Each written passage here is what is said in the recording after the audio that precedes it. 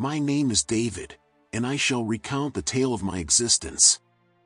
From my earliest days, I sensed the hand of destiny guiding me. Raised amidst the pastoral beauty of Bethlehem, where the fields stretch wide under the expansive clear skies, I, Isai, found myself entrusted with the care of my father's sheep. Yet, to me, this was not merely a vocation, it was a divine calling. Each dawn, I would lead the flock to verdant pastures, ensuring their safety and well-being while fending off the menacing threats of lions and bears.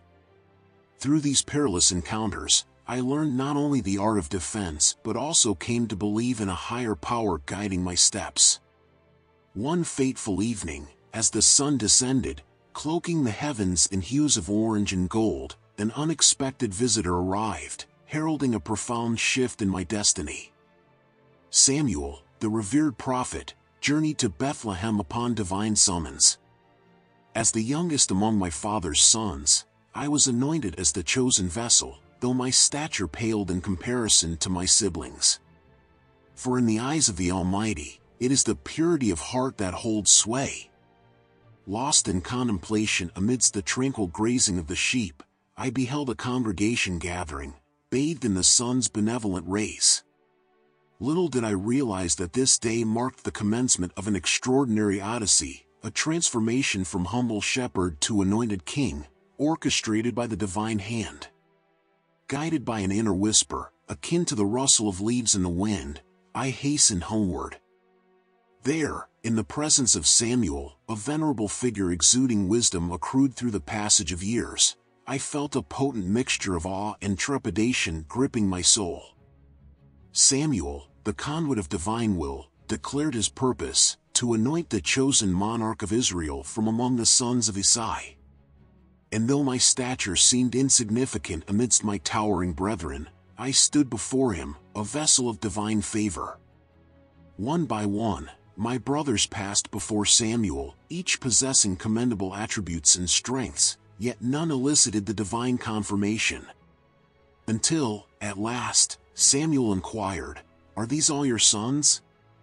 It was then that my father remembered my absence, summoning me from the fields. As I entered, a hushed anticipation fell upon the room, with some casting incredulous glances, while others gazed upon me with wonder. Yet Samuel, with a gaze that seemed to penetrate the depths of my being, bestowed upon me the sacred blessing, anointing my head with oil. In that moment, a profound sensation engulfed me, a mingling of reverence and exultation, as if a divine flame ignited within my soul, marking the inception of a sacred journey ordained by the heavens. The words spoken by Samuel resounded not only within the confines of our humble abode but also within the depths of my very being. The impact of those words upon me was profound, sealing my destiny. I transitioned from the humble vocation of a shepherd to the exalted position of a chosen leader destined to govern Israel. It was a defining moment, not only in the eyes of the people but also in the sight of the divine, where true authority resides. The proclamation resounded, declaring, "Behold, the chosen one of the Lord."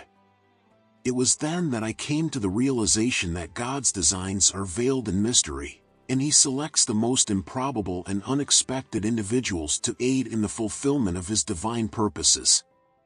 Thus concluded my personal narrative. Henceforth, I would serve and lead according to the guidance of the one who discerns the innermost depths of the human heart. There was a discernible shift in the atmosphere on my return journey to the pastures that day. Though the surroundings remained unaltered, an internal transformation had transpired. In that moment, I bore both a weighty burden and a resplendent promise. My future would be woven with threads of adversity and triumph, suffering and glory. As the Anointed One, I bore the name of David, and the mantle of kingship over Israel was draped upon my shoulders by divine decree. Guided by the hand of God, I navigated the intricate pathways of my existence. Despite continuing to engage in activities I cherished, tending to my flock, composing psalms, and playing the harp, an inner metamorphosis was underway.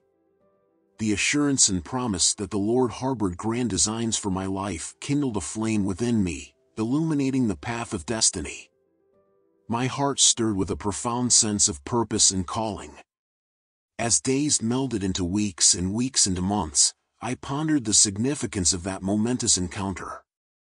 Beneath the expansive skies of Bethlehem, though I remained David, son of Jesse, shepherd of sheep, a new narrative was being inscribed upon the annals of my life. I was ordained to live out and proclaim that narrative, requiring courage and acceptance on my part. Following the anointing that irrevocably altered the course of my existence, I resumed my customary endeavors. Yet, ere long, a new chapter of my destiny unfolded. News of my skillful harp playing traversed the verdant hills and distant valleys, reaching the august chambers of power, where King Saul languished under the torment of a malevolent spirit. In an endeavor to assuage the monarch's anguish, his counselors proposed the introduction of a musician endowed with the gift to soothe through melody. A servant maiden, having borne witness to my musical prowess and disseminated word thereof, facilitated the burgeoning of my renown. Thus, while amidst the azure expanse above Bethlehem, I acceded to the summons to serve in Saul's court. This decision was not made lightly. It signified my commitment to minister to the man who would succeed me as the ruler of Israel. Unbeknownst to all, my ascension to the throne had been divinely ordained, a sacred irony, a tapestry of fate whose intricate weave would unfold with the passage of time. Anticipation and curiosity rippled through the court as my arrival approached. I stood poised to perform before the potent yet vulnerable king of Israel. Understandably, trepidation gripped my heart.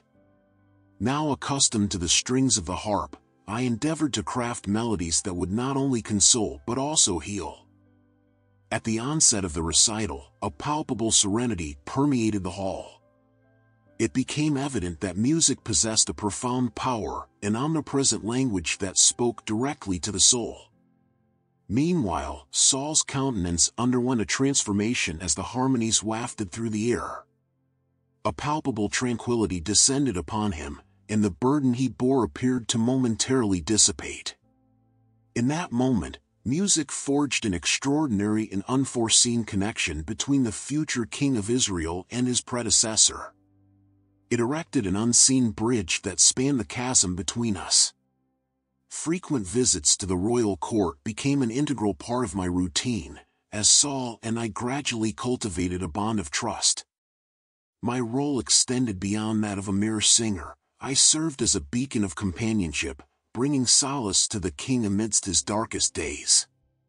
Yet beneath the surface of our connection lay a labyrinth of intricacies, interwoven fates whose complexities eluded our full comprehension.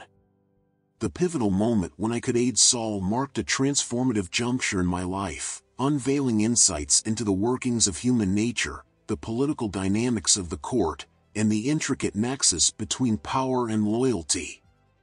Foremost among the lessons gleaned was the profound realization of music's transcendental potency, capable of dismantling the unseen barriers that divide us, uniting hearts in moments of unadulterated humanity. My tenure within Saul's court proved pivotal for my artistic and leadership development, notwithstanding the myriad challenges and enigmatic occurrences that punctuated those days.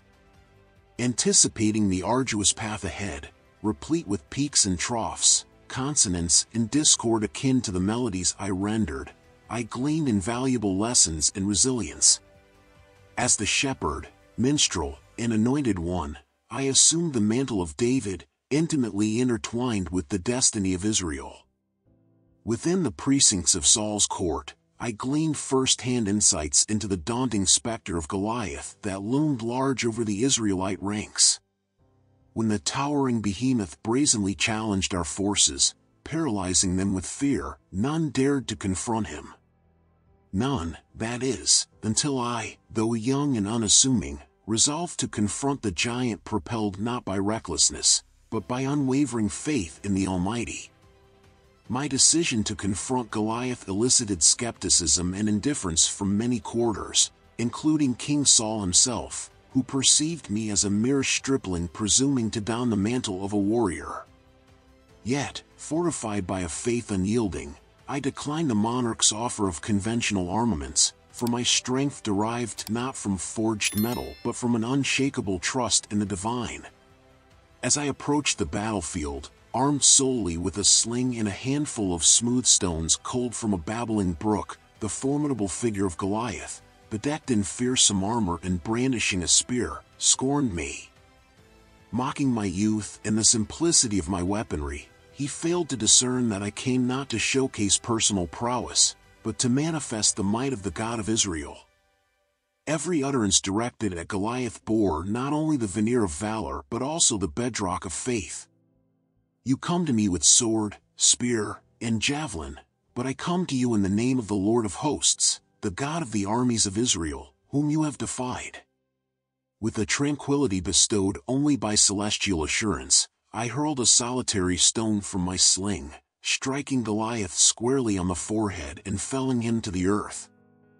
The vanquishing of Goliath heralded not merely the demise of a mortal foe but the shattering of the Philistines' illusion of invincibility.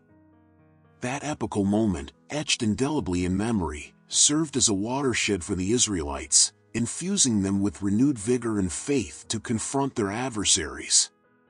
Beyond its martial ramifications, my triumph over Goliath catapulted me into the realm of leadership in the eyes of the populace, anointed as a steadfast servant of God. With crystalline clarity, I apprehended that my trajectory was inexorably intertwined with the divine design. To traverse this path demanded not only physical fortitude but unwavering fidelity to the Most High's will. The aftermath of Goliath's defeat unfurled a tapestry of unexpected opportunities, including newfound entree into the hitherto inaccessible precincts of King Saul's court.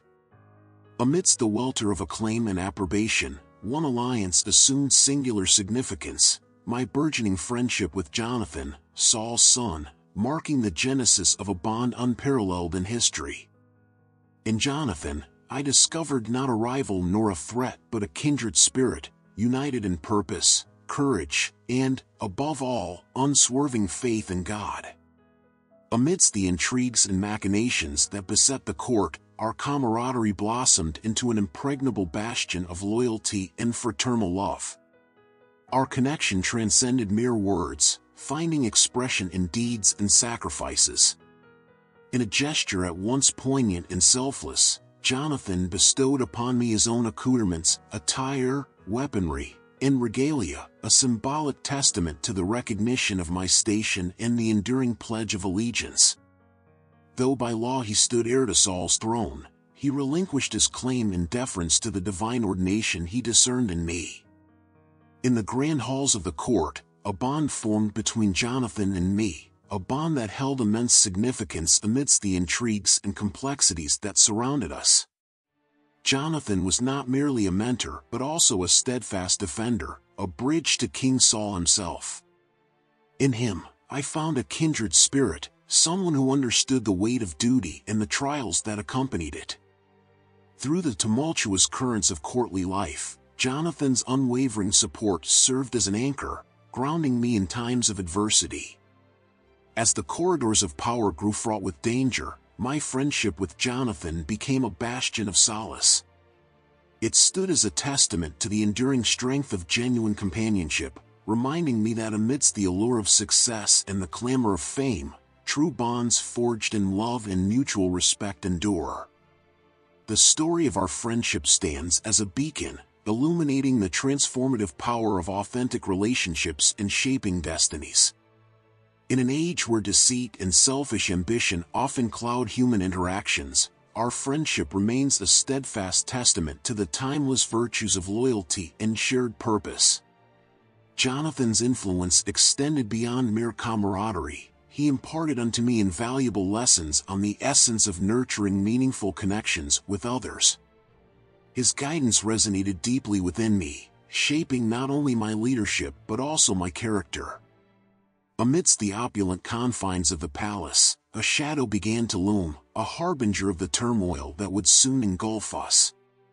It was the shadow of Saul's dwindling favor, a consequence of the accolades and victories bestowed upon me by the Lord. As Saul's heart soured with envy and fear, I witnessed the erosion of his trust and affection towards me. The accolades sung by the people, Saul has slain his thousands, and David his 10,000s, served as the catalyst for Saul's descent into bitterness and suspicion. Each word of praise aimed at me pierced Saul's pride like a poisoned arrow, festering within him and fueling his growing animosity. Where once there was camaraderie and trust, now lay a chasm of mistrust and hostility. Envy, they say, is a prison of one's own making, and Saul found himself ensnared within its confines. His inability to rejoice in the success of others and his fixation on his own insecurity transformed the court into a cauldron of intrigue and treachery. Yet, amidst the tumult, I remained steadfast in my faith, unwavering in my commitment to serve the Lord and his people. Saul's envy manifested in reckless acts of aggression, as he sought to snuff out my life on 2 separate occasions, even as I played the harp to soothe his troubled soul. But by the grace of God, I narrowly escaped his wrath, evading the deadly spear aimed at my heart. It became evident that my presence within the court was no longer tenable, marking the onset of a perilous journey fraught with trials and tribulations, where only the Lord's providence would safeguard me. Yet, amidst the tumult of uncertainty, I clung to the unwavering certainty that the battles I fought were not merely against mortal adversaries but against the spiritual forces that sought to derail God's divine plan for Israel. Through the tempest of envy and conspiracy, my spirit remained anchored in the assurance that ultimate victory belonged to the Lord alone, transcending the limitations of earthly power and human machinations. In the crucible of adversity, I gleaned profound lessons on the nature of true greatness, not in the pursuit of power or acclaim but in steadfast adherence to one's convictions and unwavering obedience to God's will. Though Saul's malice inflicted deep wounds upon my soul, it also served as a crucible, forging within me the qualities requisite for leadership, humility, integrity, and an unwavering reliance on divine guidance.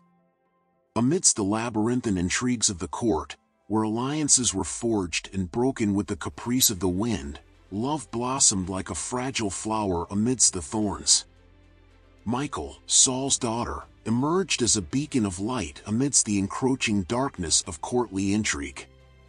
Her love for me kindled a spark that would bind our fates inexorably to the tapestry of the royal household.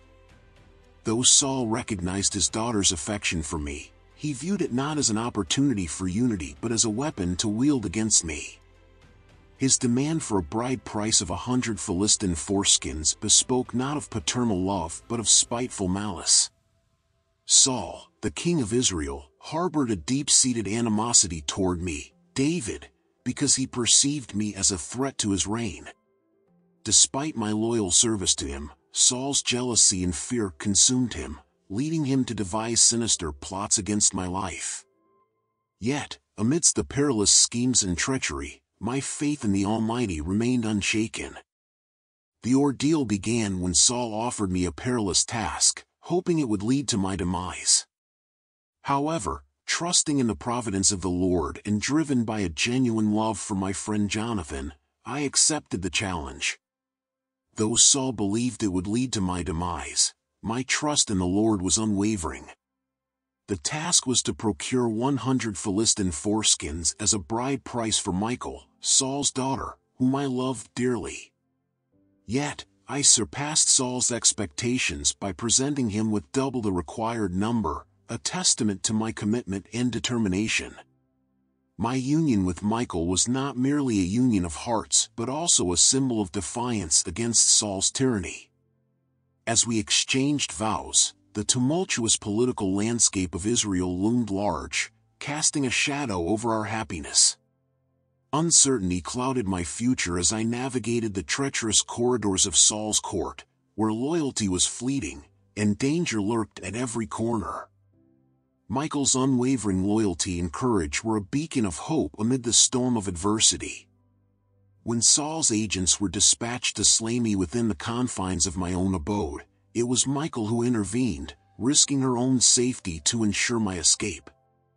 Her act of selflessness forged an unbreakable bond between us, strengthening our resolve to weather the storms that lay ahead. However, our love was not immune to the machinations of Saul, who viewed me as a threat to his reign. His attempts to undermine our union through political maneuvering only served to deepen our resolve. Despite Saul's efforts to separate us, our love endured, a testament to the enduring power of love amidst adversity. As tensions escalated, Saul's hostility towards me reached a fever pitch. Fueled by envy and paranoia, he sought to eliminate me by any means necessary. His first attempt came during a fit of rage, where he hurled a spear in my direction, intent on ending my life. Though I narrowly escaped, the incident served as a grim harbinger of the perils that lay ahead. Saul's descent into madness only escalated as time passed, leading him to issue decrees calling for my execution. Yet, amidst the chaos, Jonathan, Saul's own son and my dear friend, remained a steadfast ally. His unwavering support and advocacy served as a beacon of hope amidst the darkness that enveloped Saul's court. Despite Jonathan's efforts to reason with his father and plead for my innocence, Saul's heart remained hardened, consumed by his insatiable thirst for power. His relentless pursuit of me forced me into hiding, where I lived under constant fear of discovery. Throughout the ordeal, Michal remained my steadfast companion, her unwavering support and courage serving as a source of strength. Her sacrifice, forsaking her own safety to ensure mine, underscored the depth of her love and devotion. In the face of Saul's relentless persecution, I clung to my faith in the Almighty, trusting that His divine providence would guide me through the darkness. Though the path ahead was fraught with peril, I remained steadfast in my resolve, knowing that the Lord was with me every step of the way. Ahimelech, the priest, bestowed upon me sustenance and the formidable sword of Goliath, unaware of the storm his act of benevolence would incite among himself and his fellow priests. Seeking refuge, I sought solace in Nob, fleeing from the wrath that brewed behind me. When Saul, the king, caught wind of Ahimelech's assistance, he ordered the execution of Ahimelech and the priests of Nob, plunging his reign into a dark epoch. The weight of this deed bore heavily upon my conscience, fortifying my resolve to remain steadfast in the face of persecution. Amidst the harsh expanse of the desert, I sought shelter within caverns, relying upon the allegiance of an increasing multitude of dispossessed and disheartened souls who gravitated towards me. Though the journey was arduous, it also served as a crucible for profound personal and spiritual growth. Witnessing the guiding hand of the Almighty amidst tribulation, I forged a newfound trust in the Lord, surpassing all previous bounds of faith. The zenith of my odyssey arrived amidst the precipice of despair, as the earth seemed poised to crumble beneath my feet. Yet, in that very moment, a remarkable transformation began to unfold. Initially a solitary fugitive, I gradually amassed a band of followers, assuming leadership over them. Each individual harbored their own tale of sorrow and despondency, yet found within me a beacon worth following. Together, we sought refuge in the caverns of Adullam, a seemingly improbable sanctuary for those marginalized during Saul's reign. In the years preceding, I had endured ceaseless persecution, bereft of much-needed succor. Yet, in that hour of dire need, I beheld a diverse assembly, the destitute, the aggrieved, and the afflicted. Numbering around 400, these disparate souls, bound not by blood but by belief in my leadership, sought justice and a brighter future. This congregation of the forsaken swiftly evolved into a potent force, impossible to overlook, owing to the manner in which I guided them. With time, they transcended the adversities posed by both the desert terrain and the pursuers who dogged our steps, emerging as a cohesive fraternity, a familial cohort dedicated to a cause greater than any individual among them. The formation of this collective marked a pivotal juncture in my life. In addition to imparting lessons on leadership and justice, I instilled within them the significance of unwavering faith amidst adversity.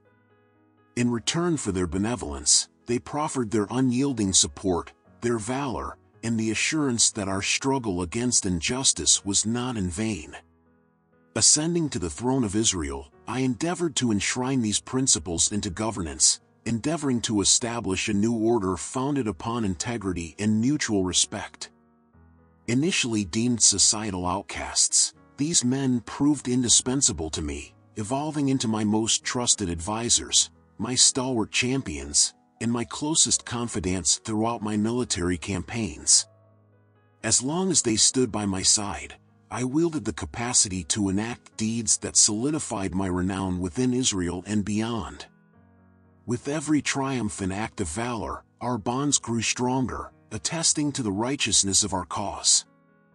In an unexpected turn of events, I found myself seeking refuge among the Philistines, my former adversaries. This twist of fate unfolded despite my previous triumph over the giant Goliath, a prominent Philistine figure. My journey toward this decision was heavily influenced by King Saul's relentless pursuit, which, coupled with his kingdom's might and resources, exerted mounting pressure upon me. The weight of these circumstances forced me to make choices that, to many, might have seemed unthinkable. This decision was a calculated risk, a strategic maneuver born out of desperation, aimed at safeguarding not only my own life but also the lives of those who stood with me. I was acutely aware of the perils awaiting me as I approached Achish, the king of Gath. My reputation as the conqueror of the Philistines preceded me, and the memory of Goliath loomed large in their collective consciousness. Despite this, I managed to sway Achish by feigning allegiance to him and presenting myself as a refugee fleeing Saul's pursuit. Armed with experience and self-assurance, I adeptly navigated the treacherous waters of diplomacy and deceit. I offered Achish my services, pledging protection in exchange for sanctuary and resources. Recognizing the potential advantages of my presence, Achish granted me a stronghold in Ziklag. This act of generosity not only provided me with a safe haven but also afforded me a strategic vantage point from which to operate. In Ziklag, I established a refuge for my family and followers, situated beyond Saul's immediate reach. To maintain my position and Achish's trust, I had to employ a delicate balance of cunning and dissimulation. During my tenure among the Philistines, I led numerous raids, ostensibly against Israel's enemies. However, my true targets were those who opposed God's will.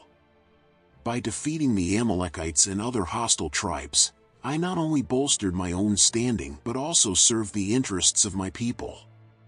Concealing these genuine motives from Achish, I duped him into believing that my loyalty and actions were directed against Israel. The tumultuous period in Israel's history came to a close with the tragic demise of Saul and his sons in battle. This pivotal moment marked the beginning of a new chapter in my personal journey. The demise of King Saul, the Lord's anointed, atop Mount Gilboa, alongside his valiant sons, including my beloved friend Jonathan, stirred a myriad of emotions and sparked profound reflections on destiny, loyalty, and divine providence.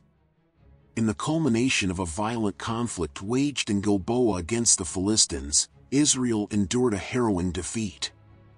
Saul, facing the impending shame of defeat, opted to take his own life. His decision epitomized a profound despair and an ongoing struggle against forces seemingly beyond his control.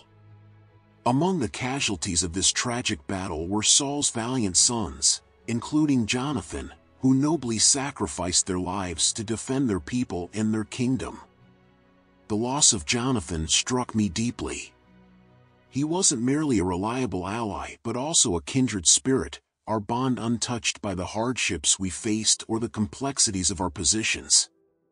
His passing brought both immense sorrow and a renewed commitment to honor his memory and the principles he stood for, even in death. With Saul's demise, a chapter defined by strife and persecution closed, paving the way for the fulfillment of the Lord's promises to me and my family. Yet, my ascent to power was tinged with sorrow rather than joy, weighed down by the burden of responsibility and mourning for the fallen. I understood that uniting Israel and restoring its strength would be formidable tasks, demanding intelligence, compassion, and unwavering reliance on divine guidance. I acted to honor Saul's memory and ensure a transition of power that would mend past wounds and lead Israel toward a brighter future. My public mourning for Saul and his sons served as a testament to my reverence for the departed king and my empathy for my fellow citizens, even those who were once adversaries. My journey toward leadership took a divine turn after Saul's death, propelled not by personal ambition but by recognition from the people of Judah, who saw in me a capable leader to navigate the challenges ahead.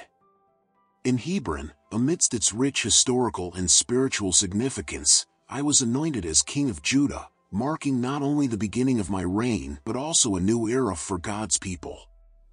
This decision wasn't arbitrary. It came after prayerful guidance, affirming Hebron as the starting point for my journey. The anointing in Hebron symbolized not only my leadership but also God's faithfulness to His promises.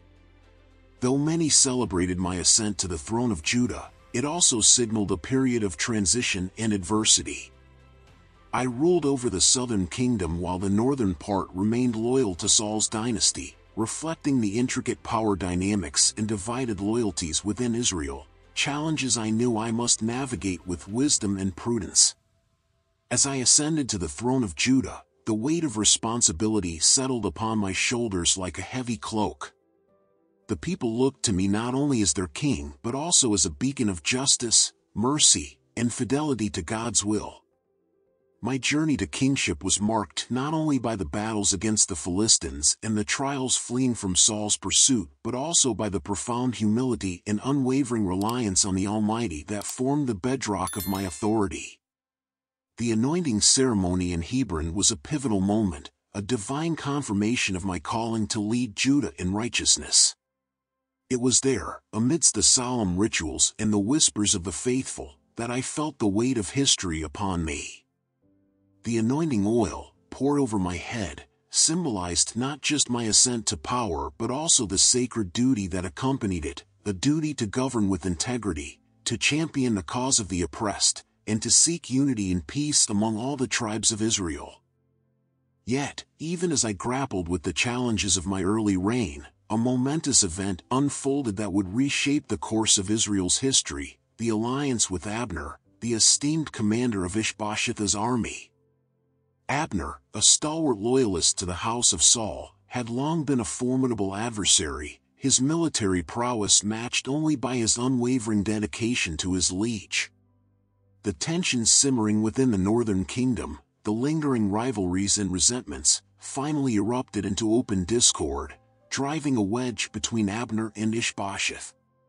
It was then that Abner, driven by a sense of disillusionment and a longing for recognition, sought an audience in my court. His decision to cast his lot with me was not made lightly. It was a seismic shift in the political landscape of Israel, a testament to the waning influence of Saul's house and the rising tide of my own authority. In Hebron, amidst the ancient stones and the murmurs of history, our alliance was sealed. Abner pledged his allegiance to me, promising to wield his considerable influence and military acumen to sway the hearts of the northern tribes. It was a moment fraught with significance, a turning point in Israel's fortunes, as erstwhile adversaries became allies in the pursuit of a common cause. And so, from the hallowed halls of Hebron, the echoes of our alliance reverberated across the land, heralding a new era of unity and purpose for the people of Israel. The path ahead was fraught with challenges and uncertainties, but with Abner at my side, I faced the future with confidence, knowing that together, we would fulfill the divine mandate entrusted to us, to lead God's chosen people with justice, mercy, and unwavering faith. In response, I offered Abner reassurance, promising him honor and a significant role under my reign. As our pact was sealed, marking the beginning of a transitional period, a process of reconciliation commenced across Israel, gradually uniting the kingdom under a single leadership. Following Saul's passing, Israel found itself embroiled in a series of conflicts and power struggles, mirroring the internal divisions and tensions within the nation. During my establishment as king in Judah, situated in Hebron, Saul's lineage grappled to maintain control over the northern tribes of Israel. Abner, the stalwart commander of Saul's army, took charge, anointing Ishbosheth, Saul's son, as the monarch of Israel, with his court stationed in Mahanaim. The division of the kingdom between the descendants of David and Saul sowed the seeds for a prolonged era marked by animosity and political maneuvering, as both factions vied to consolidate their influence and assert authority over the entire nation. Beyond a mere struggle for temporal power, the conflict between the houses of David and Saul bore witness to the complexities of familial loyalties, political aspirations, and the divine designs for the people of Israel. Saul's lineage, led by Ishbosheth and Abner, fiercely resisted my endeavors to unite the tribes under a singular ruler, aligned with the divine will. Fearing the loss of their stature and jurisdiction, they adamantly opposed my unifying efforts. The clashes between our respective forces were numerous and often brutal. Notably, the Battle of Gibeon saw Joab, my valiant commander, lock horns with Abner's warriors, a pivotal engagement in our ongoing struggles. This particular conflict exemplified the arduous quest for sovereignty over Israel, resulting in losses on both sides and further exacerbating tensions between the rival governmental entities. Yet, beneath the surface skirmishes lay a deeper contest for legitimacy and the rightful authority to govern in accordance with God's will. Simultaneously, as I endeavored to consolidate my rule in Judah and extend my influence over Israel through diplomacy and alliance building, Saul's household grappled with preserving its legacy and relevance amidst a swiftly evolving landscape. The conflict that had long plagued the land of Israel finally saw a glimmer of resolution when Abner, a prominent figure among the northern tribes, made the decisive choice to align himself with my cause. His pledge of support carried with it the weight of assurance, promising the backing of the northern tribes, thus tipping the scales in favor of unity. This pivotal moment, though laden with potential for peace, was tragically marred by the hand of violence. For it was Joab, driven by his own agenda, who inflicted a fatal blow upon Abner, casting a shadow of doubt and instability over the fragile alliance that had begun to take root. The repercussions of Abner's untimely demise rippled through the fabric of our nascent unity, threatening to unravel the progress made toward reconciliation. Yet, even amidst the darkness of betrayal and bloodshed, the divine hand of providence continued to guide the destiny of Israel. The culmination of these tumultuous events heralded the dawn of a new era for God's chosen people. As I stood anointed as king over all Israel, the significance of the moment was not lost upon me. It represented more than mere consolidation of power, it was a divine affirmation of leadership ordained by the Almighty Himself. The journey toward unification, fraught with obstacles and opposition, had finally reached its zenith. The elders of Israel, recognizing the hand of God upon me, converged upon Hebron to pledge their allegiance and support. In their acknowledgement of our shared heritage and divine calling, they forged a covenant of unity that transcended tribal loyalties and ancient grievances. Thus, in the hallowed halls of Hebron, the disparate strands of Israel's fractured identity were woven together into a tapestry of collective purpose and destiny. The anointing as king not only marked the end of discord but also served as a clarion call to action. With unity restored, my gaze turned toward the ancient city of Jerusalem, its towering walls standing as a testament to centuries of defiance against the God of Israel. The conquest of Jerusalem was not merely a military endeavor, it was a spiritual odyssey imbued with profound significance. As the city of David fell under Israelite rule, its capture symbolized the triumph of faith over adversity, and the establishment of Jerusalem as the beating heart of the unified monarchy. With the Ark of the Covenant brought into its midst, Jerusalem was transformed into more than just a political capital. It became a sacred sanctuary, a beacon of divine presence amidst a world shrouded in darkness. The selection of Jerusalem as the seat of power was not arbitrary but rather a deliberate act of homage to the covenant forged between God and His people. From the vantage point of Jerusalem's lofty heights, I embarked upon campaigns of expansion and conquest, securing the borders of Israel against external threats and ushering in an era of unprecedented prosperity and stability. The territories gained through these endeavors served not only to extend Israel's influence but also to cement my authority as the rightful ruler chosen by divine decree. As the boundaries of Israel expanded, so too did its wealth and influence, attracting traders and merchants from distant lands and solidifying our position as a beacon of prosperity in a world plagued by strife and uncertainty.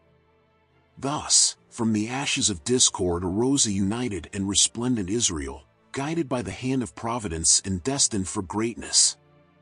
One of the most significant acts in terms of both national and spiritual significance was the monumental journey of bringing the Ark of the Covenant to Jerusalem.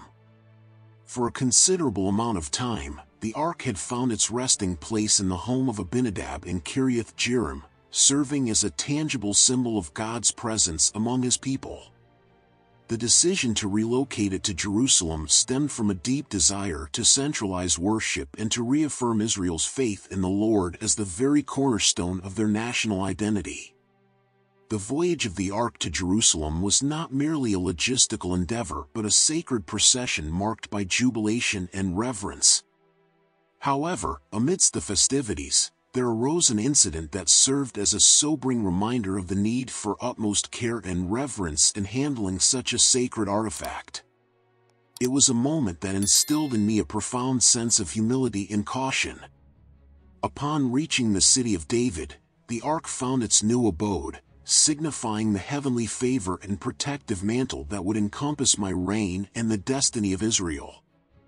This relocation held immense significance, symbolizing the unity of the people under the divine authority of God and solidifying Jerusalem as the spiritual and political epicenter of the nation. The establishment of the Davidic covenant stands as a pivotal moment in both my personal journey and in the annals of Israel's history. This sacred covenant was forged through a divine revelation delivered by the prophet Nathan, wherein God pledged to establish my lineage and kingdom for all eternity. This promise transcended my individual reign, extending through generations, ultimately culminating in the advent of the Messiah who would establish an everlasting kingdom.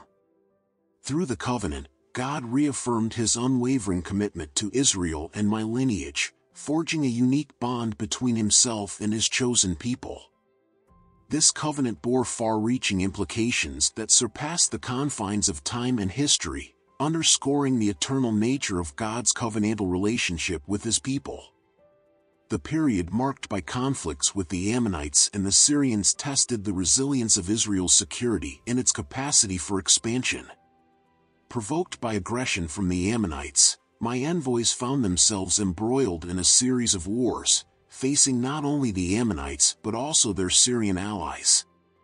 These tumultuous conflicts showcased the military prowess and strategic acumen of Israel, as we engaged in fierce battles to defend our sovereignty and expand our territories. Through the divine intervention and blessing of God, we emerged triumphant, securing decisive victories that not only quelled the aggression of our adversaries but also solidified Israel's dominance over vital territories. These victories bolstered the strength and prosperity of our nation, ensuring its continued growth and safeguarding its borders from external threats. The transgression involving Bathsheba remains a poignant chapter in my life, fraught with remorse and repentance. In a moment of weakness, I succumbed to the allure of a woman who was not my wife, allowing myself to be ensnared by the trappings of power and desire. My actions led me down a path of deceit and betrayal, culminating in a grievous sin committed against both God and Uriah, Bathsheba's husband, a loyal and honorable soldier in my army. I, David, the shepherd boy anointed by the prophet Samuel to become king over Israel, recount the solemn tale of my confrontation with the weight of my own sinfulness. It was the prophet Nathan, a vessel of God's wisdom and righteousness, who was dispatched to me to unveil the mirror of truth before my eyes. In his words, divinely inspired, I found no refuge from the piercing light of accountability. The encounter with Nathan was not merely a passing moment, it was a profound reckoning, an unveiling of the depths of my transgressions. My soul quivered under the weight of realization as the severity of my actions unfolded before me.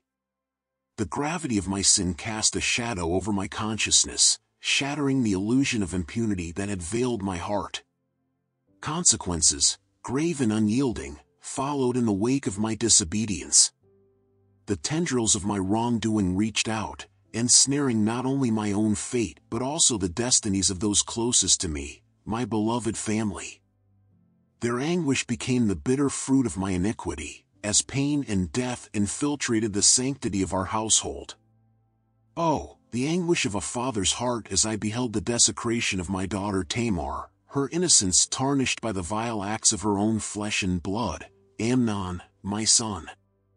My spirit groaned within me, stricken by the agony of helplessness, as I witnessed the violation of her purity. The silence that gripped my tongue in those moments of horror echoed with the deafening clamor of my failure to protect. But the tempest of tragedy did not abate with the violation of Tamar, it burgeoned into a maelstrom of fraternal strife. Absalom, consumed by the flames of righteous indignation, nursed a festering wound of hatred in his heart, ignited by the flames of injustice. His fury, a reflection of my own impotence, erupted in a tempest of vengeance, culminating in the bloodshed of Amnon, his brother. The threads of discord and treachery, woven by the loom of my sins, entwined themselves around the fabric of my family, tearing at the seams of kinship. Absalom's revolt, a specter of betrayal haunting the halls of my authority, rent the bonds of paternal affection asunder. The bitter taste of betrayal, mingled with the salt of tears, stained the memory of our shared heritage. The exodus from Jerusalem, my beloved city, became the bitter chalice of my affliction, poured out by the hand of my own flesh and blood. Absalom, driven by ambition and the hunger for power, orchestrated a symphony of rebellion that reverberated through the corridors of power. Forced to flee the seat of my sovereignty, I became a wanderer in the land that once hailed me as king. The loss of Absalom, my son, was a wound that cut deeper than the edge of the sword. His demise, a bitter victory won amidst the clash of armies, left a chasm in my soul that no victory could fill. The echo of his absence reverberated through the chambers of my heart, a haunting lament for the son I had lost to the ravages of ambition. But the trials of my reign did not end with the death of Absalom, they continued to assail me, relentless in their pursuit. Sheba, a Benjamite, kindled the embers of rebellion, igniting a conflagration of dissent in the heart of my kingdom. Though swiftly quelled, the rebellion served as a somber reminder of the fissures that marred the unity of Israel, as well as the scars that marred the tapestry of my reign. Each trial, each tribulation, etched its mark upon the canvas of my soul, a testament to the frailty of power and the imperatives of justice and mercy. Through the crucible of adversity, I gleaned the wisdom that only hardship can impart, learning the true measure of leadership. Humility, forgiveness, and reconciliation became the guiding stars that illuminated the path of my governance, leading me back to the embrace of divine grace. In the twilight of my reign, as the sands of time slipped through my fingers, I found myself once more at the crossroads of destiny. The decision to conduct the census of Israel and Judah, born of pride and folly, stood as a testament to the frailty of human ambition. In my hubris, I sought solace in the numbers of men, forsaking the solace of faith in the providence of God.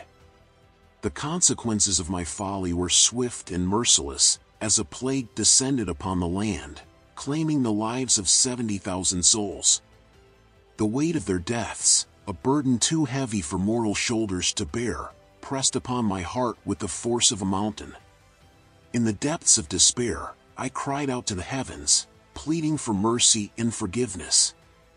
Thus, in the annals of history, I, David, stand as a testament to the complexities of the human condition, a flawed vessel navigating the currents of divine providence. My triumphs and tribulations alike bear witness to the inexorable march of time, weaving a tapestry of redemption and regret. And though the shadows of my sins may linger, I take solace in the boundless mercy of the Almighty, whose grace knows no bounds. In the throes of suffering and repentance, I found myself compelled to take action. I resolved to acquire the threshing floor belonging to Araunah the Jebusite, intending to erect an altar upon it dedicated to the Lord, beseeching His forgiveness and compassion. Though the affliction of the virus eventually abated, its lessons lingered in my consciousness, etching themselves into the fabric of my being for all time to come. Turning my gaze from the past, I fixated upon a cherished dream that had nestled in the recesses of my heart for countless years, the erection of a temple for the Lord in the heart of Jerusalem. Amidst contemplation of my past deeds and their reverberations, this vision loomed large. Though it became clear that the task of overseeing this monumental endeavor would not be mine to fulfill, but rather that of my son Solomon, I poured forth every ounce of my being into clearing the path for his success. Gold, silver, bronze, and timber were amassed, along with skilled artisans, all in preparation for the grand construction that would commence after my earthly departure. This preparation, while undeniably an expression of my unwavering devotion to the Almighty, served as a herald of change, marking the culmination of my journey and the dawn of Solomon's reign. Sensing the sands of time slipping through my fingers, I summoned Solomon to impart unto him my final directives for the governance of Israel with wisdom and equity. Advising him to remain steadfast in adherence to the statutes and ordinances of the Lord, I urged him to tread the paths laid down by divine wisdom. In earnest supplication, I beseeched that Solomon would oversee the construction of the temple, a sanctuary to stand as a perpetual testament to the abiding presence of the Almighty among His people. My soul yearned to witness the continued prosperity of Israel under Solomon's stewardship, and I lifted fervent prayers for its realization. As the curtains drew close on my mortal existence, it marked not merely the conclusion of an era, but the genesis of another. My legacy, a tapestry woven with triumphs and tribulations, sins and contrition, serves as a testament to the unyielding faithfulness of God, even amidst the frailty of humanity. For we are enjoined to seek the Almighty with unflagging devotion, trusting in His boundless mercy and grace to navigate the tempests of life. My life, an intricately woven narrative of trials and redemptions, serves as a poignant reminder that despite our failings, our primary duty is to seek the divine. Thus, I, David, recount the chronicles of my existence, a man after God's own heart,